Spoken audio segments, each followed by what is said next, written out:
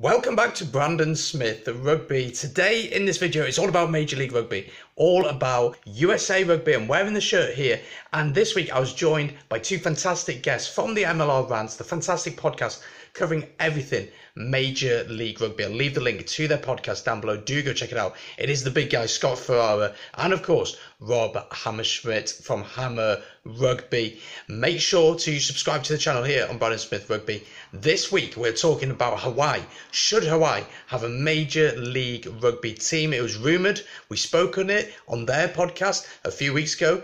All of us decided that it wasn't right now, but they have put a bid in and it has been accepted, and they have 90 days to prove that they are ready to host a Major League Rugby team on the island. As always, subscribe, leave your thoughts in the comments down below. Here's the video. Enjoy. If you can both give me one reason why it's good to have rugby in Hawaii and maybe one downside to that as well. Let's start with Rob. Contradicting yourself maybe from episode 6, or are we all? Not at all. Not at all. I believe the hesitation was travel and logistics. And when we had Ken Kilgore on the show, he addressed those straight away. They're working with an airline out of Hawaii. They're working with hotels, and they promised the other owners that when they have to go to Hawaii, that it's not going to cost them any additional fees for their players and their admin to come over and for 3 years. I think he said for 3 years. Yeah. So they're addressing that. And I believe that's part of the provisional piece. It's not just about some of the money that has to be demonstrated or the liquidity, but it's going to come down to demonstrating that they can uphold that promise. When they secure those, we're going to see that provisional bid turn into an accepted bid. So one of the things that I think is an advantage of this is, and for folks in the UK, they probably won't know, but there are some tremendous athletes in Hawaii that this kind of low franchise can really take advantage of. And we've seen here in America, there are two names most recently that stand out, Tua Vailoa and, of course, Marcus Mariota. Both of them are Heisman Trophy winners. I mean, tremendous athletes playing at the quarterback position. So we're talking about decision makers. We're talking about people that read the game, that have to make split decisions on the field when they play.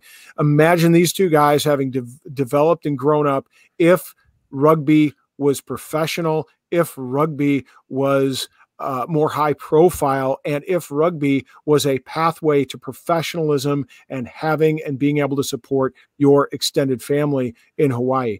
That is what the franchise, the Kanaloa franchise, is going to provide young players. And I forgot his name. There's a young man that just signed with Life University, 3-time national champs here at the college level. He was recruited by BYU, but for American football, he's going to be going to Life to play rugby. So that demonstrates the power of rugby in Hawaii. One of the challenges, I think, is I don't think it's going to be travel anymore. I think they're going to answer that question. For them, it's in the short term, where are they going to play, and are they going to be able to make their on-field play play well in terms of crowd in such a huge space? They're going to be playing in a 50,000-seat stadium. Even if they get 10,000 people, the people are going to look lost. Until they develop the infrastructure, that's going to look a little strange. But they've got a plan for it, guys. Exactly. And I think Hawaii obviously have big connections to Fiji, Samoa, Tonga, and we know how crazy they are about rugby. As you said, they're incredible athletes. You know, again, running out skinny guys like me would not particularly fancy it. But yeah, I think it's really exciting to have rugby on the island. Again, being on Hawaii, they may feel quite disconnected to Major League Rugby on the mainland.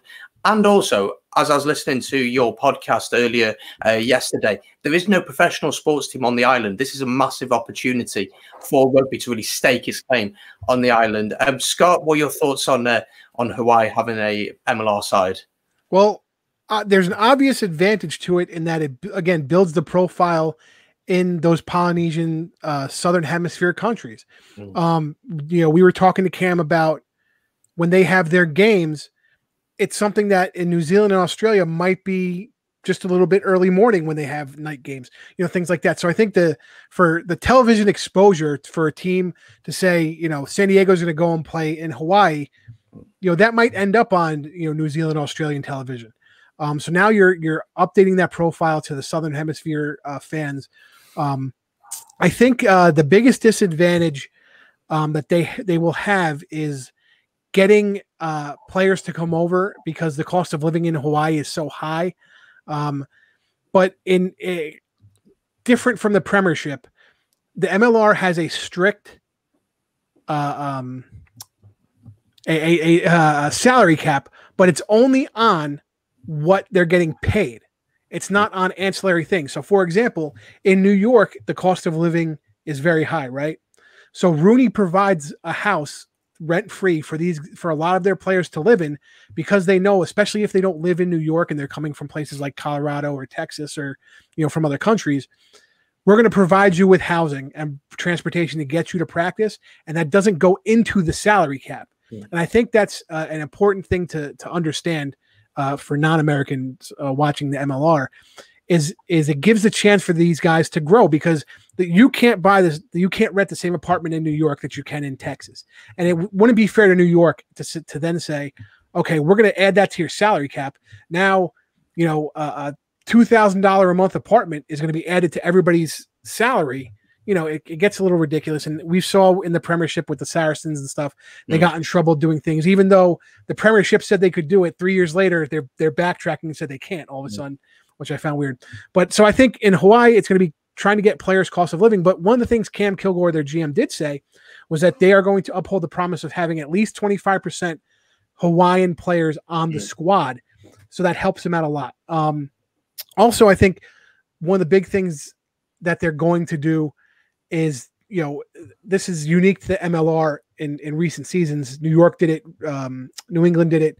Toronto has done it, where they've played their away games in big groups. So like, for example, in 2019, because it was so cold, New York played like 8 away games in a row before they had a set of 8 home games in a row.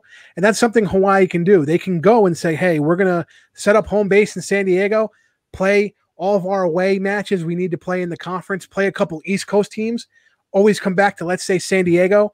And then that way the guys feel like they still have a home base to come home to, and it won't mess up their practice schedules trying to then fly across the Pacific Ocean. So I think that's one of the things they're kind of gearing towards, that people might not know that can get around that travel restriction.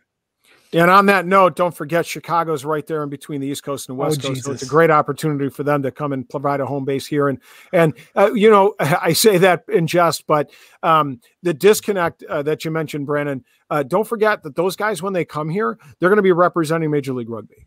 And so when those players from Kanaloa come and stay for 2 or 3 weeks at a time, and they're doing their stint here in the States, they're going to be reaching out and they're going to be helping grow the game of rugby in and around with the schools, with the middle school and high school programs. And so that's something that will actually continue to allow them to stay connected to the league and to American rugby as a whole. And we can't undersell what that's going to do for the development of rugby in the United States. And I think if the teams are smart, because like all the teams have these community outreach programs, when Kanaloa comes and is going to set up with them, do something joint with them. And then that way you can bring that Hawaiian aspect to the continental United States, and maybe do some education about the indigenous population of Hawaii to the kids in Texas, to the kids in New England, to the kids in NOLA that wouldn't get that opportunity.